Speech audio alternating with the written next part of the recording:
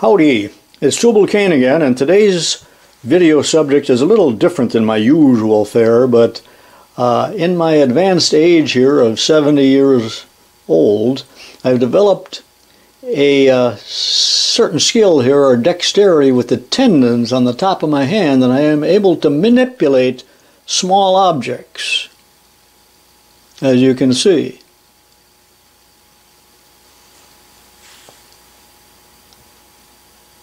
Yeah.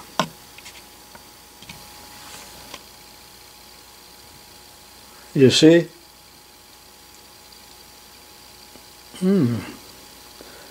It's mind over matter. No, of course, I'm just talking foolishness. It's a magnet. But these aren't just any old magnets. These are neodymium magnets that I've been talking about in some of my other videos, and there'll be upcoming videos where I have practical uses for these, making some shop accessories. But today, we'll just have a little fun and show you some different phenomenon here according to Lenz's law. But let's take a look first at Lenz's law without getting too educational here. On top here is Lenz's law, stated very briefly, but it's much more complicated than that, and I've found this on Wikipedia, and you can look it up if you're interested. But it will immediately turn into a math course, and if you don't understand some of that, which I do not myself, you will find it of little interest. But Lenz's law states that the current induced in a circuit due to a change or a motion in a magnetic field is so directed as to oppose the change in flux or to exert a mechanical force opposing the motion. And then a couple different viewers on YouTube here, this Cat, and I can't pronounce that one, wrote this in regards to a magnet I showed in one of the other videos. But Cat says that a magnet, when moving past copper, generates electric current in the copper. And the electric current in the copper generates a magnetic field. And that magnetic field opposes the magnetic field of your small neomagnet. Simple and elegant demonstration. And the other man here states that magnetic flux inducing eddy currents in a conductor, which itself creates a magnetic flux which opposes the magnet's flux. Now, is all that clear as mud? And thank you guys for these comments here, because that helped me a little bit too. But I'm not so interested in talking about this as just showing these phenomena. So let's get on with the show. I've bought quite a selection of these neomagnets, and I always get them from eBay, but you may find them in stores, but probably not. And if you ask the bearded lady, she's going to say, "What's a neomagnet? You're nuts, get out of here." But and they came from China, I believe. Now, do not confuse these with the ceramic type magnets, which you've had for years, and the cheap refrigerator magnets that have little or no magnetism, because these are incredibly powerful. And you can see that I have them separated here by space, because that's really the only insulator, if you will, because otherwise, you know, it just becomes a nuisance as they attract each other. And some of these have got chipped from banging together. I didn't realize they would do that, but look at that big chip out of my most expensive magnet. Now, do not let small children play with these. My granddaughter pinched the heck out of her finger yesterday trying to separate these, and they have a mind of their own, as you can see here. And the danger of a child swallowing these is pretty great, but so be careful of these. I've always been interested in magnets and magnetism, and one of the first toys that I got, I suppose I was 5 years old, my dad bought my brother and I a set of those little Scotty dogs. One was white and one was black, and you could play with those and attract and all of that, oppose with them. And my brother and I had a lot of fun, but of course we would fight about it because we only had one pair of them. Dad didn't buy us many toys. That was right after the war, and they weren't available for one thing, but he got us interested in this type of thing because of what toys he did supply to us. So I'm thankful for that, actually. I remember in physics class, I think in junior college, the teacher talking about ferromagnetic materials and paramagnetic, and yet there was a third term, and I don't recall it, nor do I care. But we know, of course, that magnets can be attracted to mainly iron and steel, but It has some effect on nickel and a few other materials, but not quite the same as iron, which is, of course, magnetic. But other materials such as copper, brass, and aluminum also have a reaction to magnetism, but only very strong magnets such as these neomagnets. You certainly won't notice any of this phenomena with these cheap little magnets that we're used to. And this is a 22-pound block of copper. This is the same experiment that I performed in one of my this and that videos, just as a little preview. And we got copper tubing here, but it's a thick wall. It's not regular plumbing tubing, but dropping this stack of magnets down there, watch.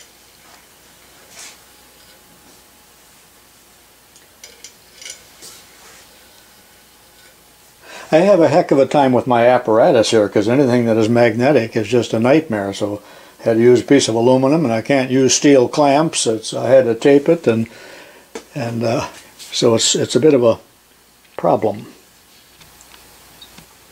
This is a piece of brass tubing, brass of course being an alloy of copper, and I have here a magnet that is approximately the diameter. Actually, there's two magnets stuck together.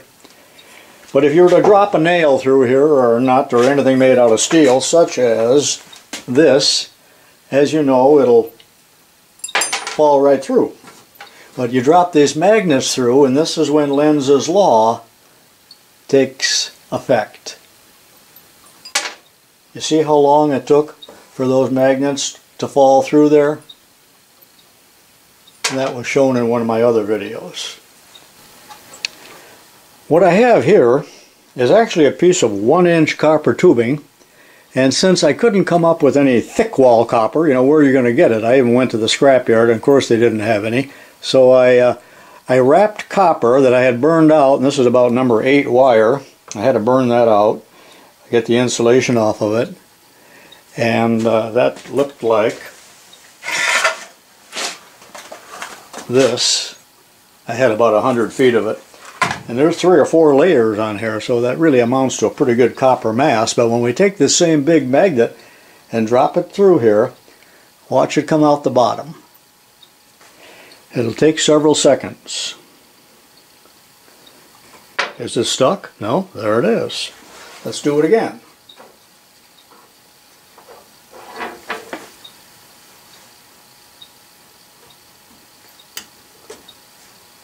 And you say, no, that's just friction. No, it's not. Now here's the same experiment, looking from above with a light under there, and let's see if we can see what's happening.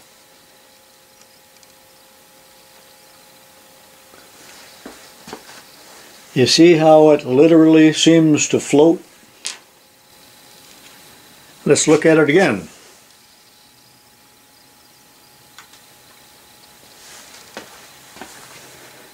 No, I did not slow the camera down. You can hear my voice is normal level, speed.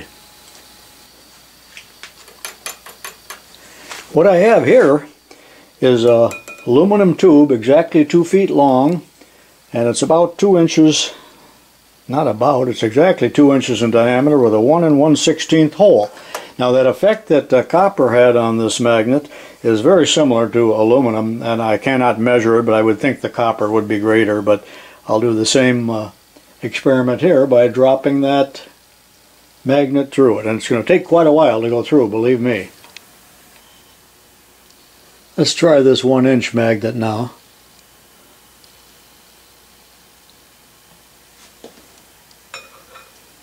1,000, 2,000, 3,000, 4,000, 5,000, 6,000, 7,000, 8,000, 9,000, 10,000, 11,000, 12,000, 13,000.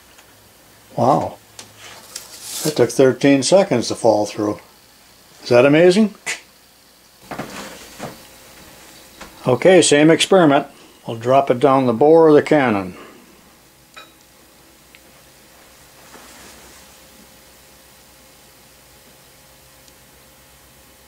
Seems to levitate.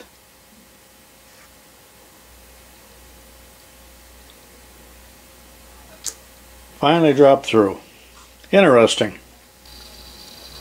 Now you children out there, read back through this, and this will be a great science project for you, and you'll wow your teacher because she will never have heard of this. When I was recently in Branson, Missouri, I went to a tool store and I did find some Neo magnets. And they were fairly cheap, but they will lie to you. They always tell you the dimensions in the imperial system, but in fact, when you buy them, they are metric. But some of them are close, you know, half inches close to 12 or 13 millimeters. But all the ones you're going to find, I believe, on eBay are going to be metric. Now, a few minutes ago, I showed you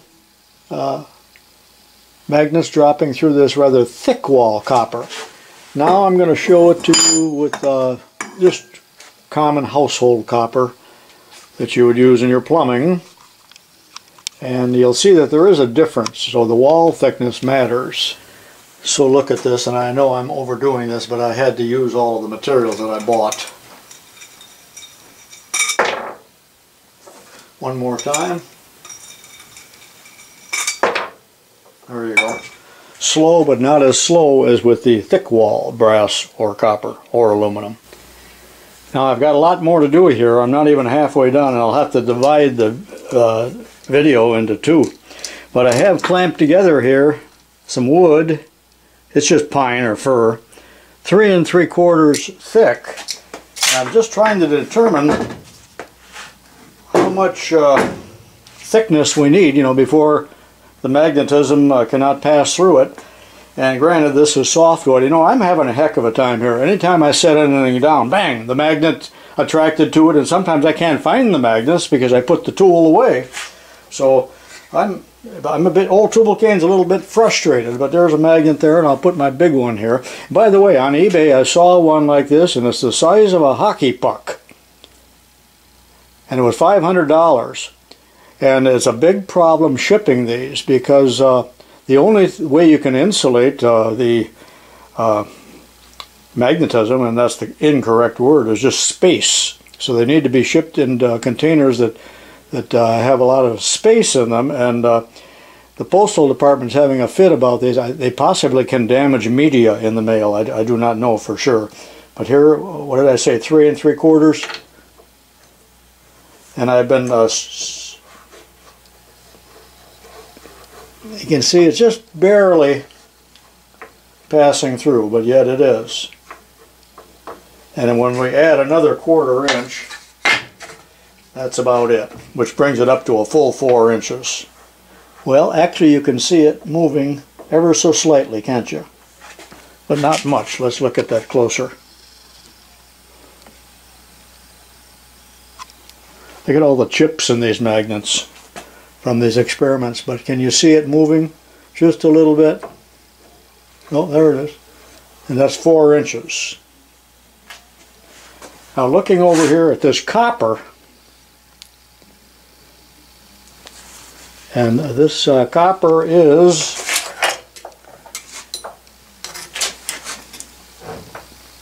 exactly 2 inches thick. And I hope I don't drop that on my toe.